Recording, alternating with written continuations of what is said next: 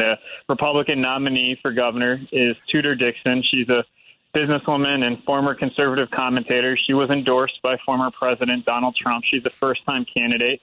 She was also endorsed by Right to Life of Michigan in a crowded primary race.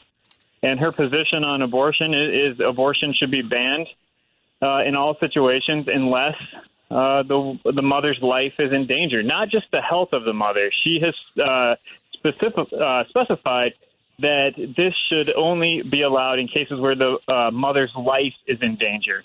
And then on the other side, you have Governor Gretchen Whitmer, the Democratic incumbent, who has made fighting for reproductive rights a cornerstone of her time in office. And really, her time in any elected office, when she was in the state legislature, this was also a very important issue to her.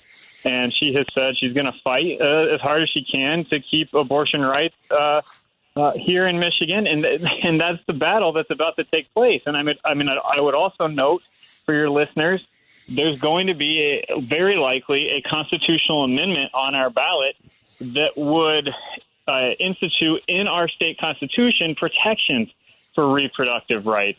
That petition campaign gathered more signatures than any petition effort in the history of the state of Michigan.